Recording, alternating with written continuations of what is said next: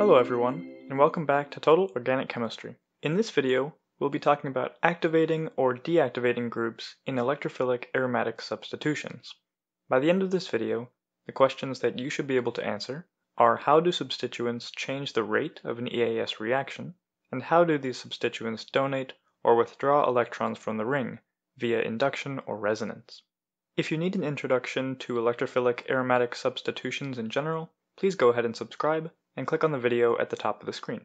Up until now, we've been talking about electrophilic aromatic substitutions on just benzene without any substituents on this ring. What happens if we add a substituent to this ring, such as a methyl group?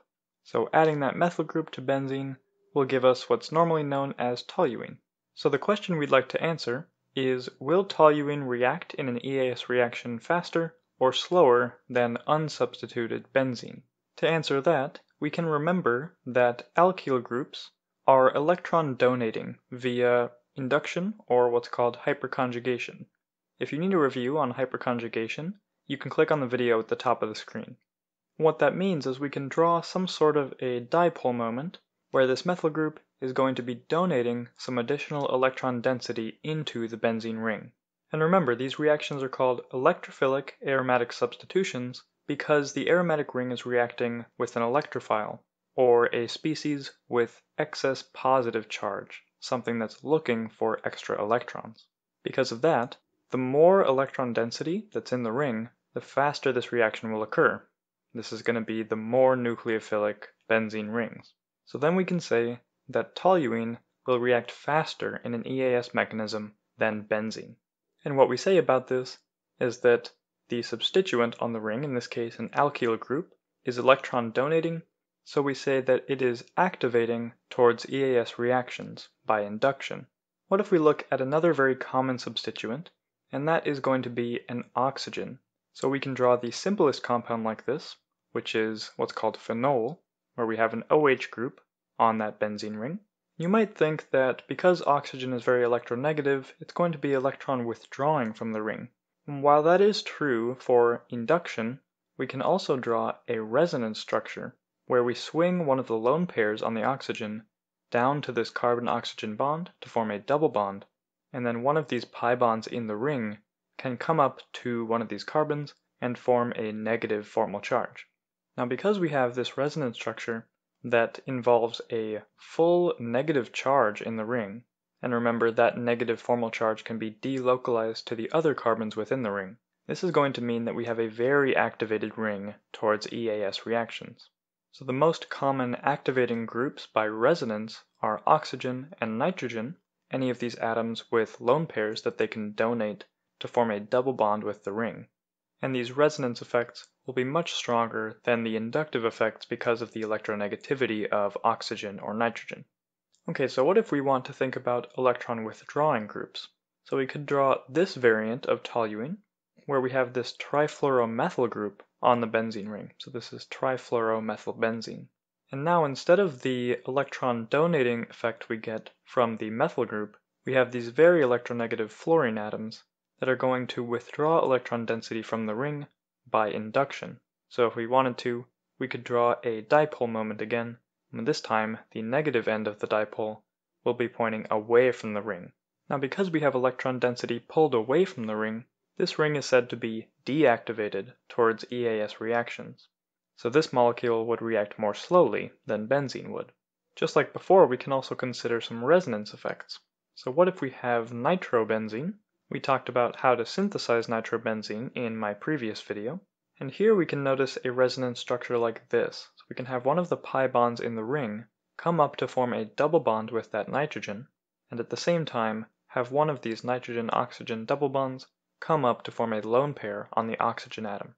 And this gives us this resonance contributor, where we now have a positive formal charge in the benzene ring and negative formal charges on both of these oxygens in the nitro group. And just like with that phenol example earlier, that positive charge can be delocalized to other carbons throughout the ring. This is going to make the ring very deactivated towards EAS reactions. And this can happen with a variety of unsaturated substituents, so anything with a double bond, like in the nitro group, where that double bond can become a lone pair and withdraw electron density from the ring in a resonance contributor. The last substituent I'd like to mention are the halogens. So we could think about bromobenzene.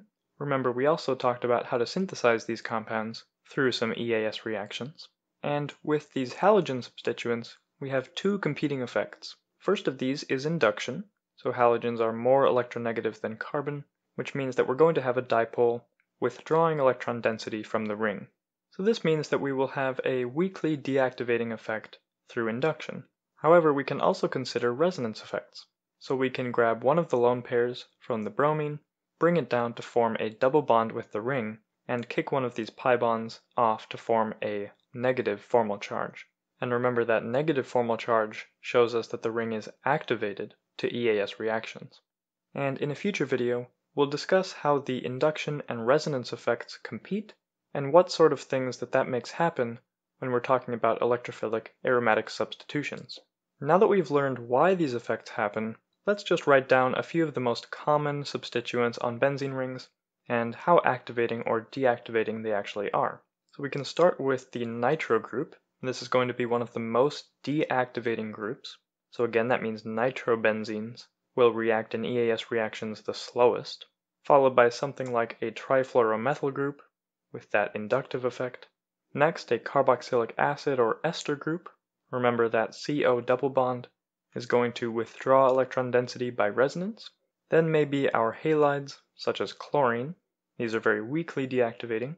Then we can come to hydrogen, so that is just the unsubstituted benzene ring. That is our standard. Then we have alkyl groups like methyl groups. These are going to be weakly activating, followed by a phenol, so a OH group on that ring. And finally, something like an amino group, and that nitrogen will be very strongly activating to the ring. And again, we'll talk about more of the consequences of these effects in a future video. But before we end, I want to discuss the Friedel-Crafts alkylation reactions that we talked about in the previous video. So remember, if we take benzene and treat it with a haloalkane such as ethyl chloride, and we add in a Lewis acid catalyst, like aluminum trichloride, we can add that alkyl group to the benzene ring to form ethylbenzene. However, given what I've just talked about, we know that alkyl groups are electron donating or activating towards EAS reactions, which means that the product in this case will be even more susceptible to the Friedel-Crafts reaction than the starting material. So the product will undergo additional alkylation to give the diethylbenzene product.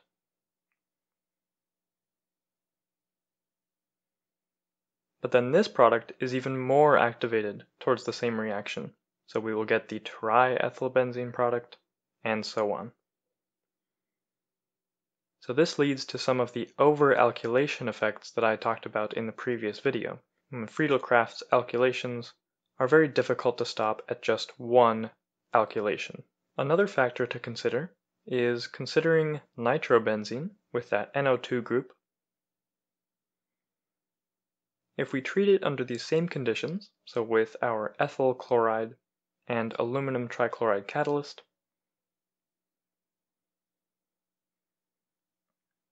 we now know that the nitro group is very electron withdrawing and very deactivating towards these reactions. So the Friedel-Crafts alkylation will really not occur to any appreciable extent with these very deactivated rings. So that is yet another factor to consider when we're talking about these sorts of electrophilic aromatic substitutions. I hope this video helped you understand the effects of activating and deactivating groups on EAS reactions.